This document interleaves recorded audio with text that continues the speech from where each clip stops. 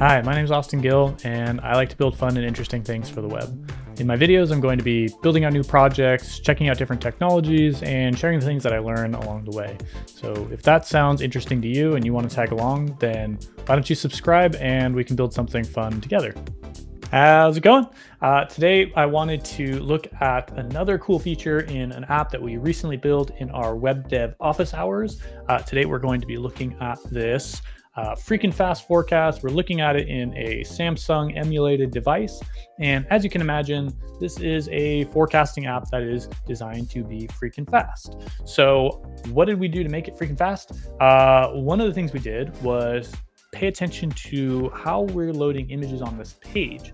So we have a bunch of text, we have some emojis, and then as part of the UI, we definitely want to include some images that show a little bit about what the weather forecast looks like for the given region.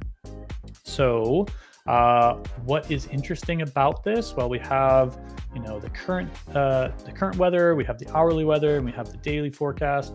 And I want to show a little bit about what this network requests look like. So we have all of our initial load, but then I'm going to clear out this network request so we can inspect it in a moment. So if I go down to my hourly table and I see, 1 p.m., 2 p.m., 3 p.m., and I scroll off to the side and I keep going and I'm seeing more and more time come in, eventually I'm going to get to some icons that I have not seen before. So you see how the network request just went off? That's because this icon here has not been loaded onto the page up until the point that we actually need it. So if we keep scrolling, maybe we'll see some other ones that we haven't seen. So we've got some clouds, we've got some more clouds. It's not looking great. But if we keep, oops, went too far. So it looks like, yeah, we've got some nighttime clouds, I guess. And then we can keep going. And if I go a little bit quicker, maybe we'll get one more. Okay, no, but what happened here was we're essentially lazy loading some of these images to only request them on demand. The reason why that's an effective performance improvement is because if the user comes here and they're really only interested in seeing the current weather and maybe the next couple of hours and the next couple of days, then it doesn't make sense for us to have them download all of these images that we have throughout this 48-hour period, especially considering that those 48-hour periods could contain a whole bunch of different weather and a whole bunch of different icons to represent that weather. So we can save the user some data from downloading, and we can improve the performance of our application by only loading these images on demand. And how are we doing that, you may ask? It's actually really, really simple. If we look at each of these images, we can see that we have the image tag. Let me see if I can bump this up a little bit so we can get better view.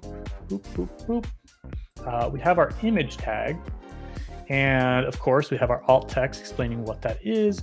And then we have the width and the height. And right here, we have this attribute called loading, and we set it to lazy. So just by putting that attribute on it, the browser is going to say, okay, so you don't want this image when the HTML loads. You want this when this image actually lands in the viewport. So it's going to wait to download that resource until that image is in the viewport.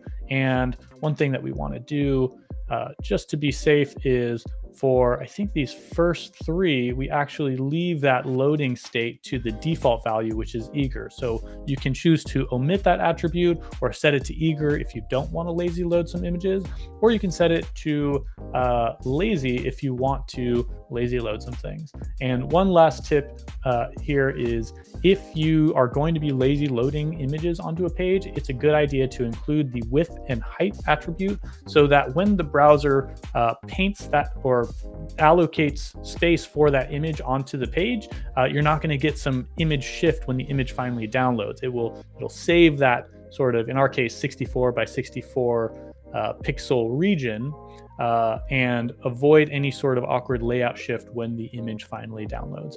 So that's the hot tip for today. If you want to make your applications run faster and you have the opportunity to do so, definitely give lazy loading images a look. And it's really cool that it's built into the platform natively. So that's my tip. Hope you enjoyed it. I'll catch you next time.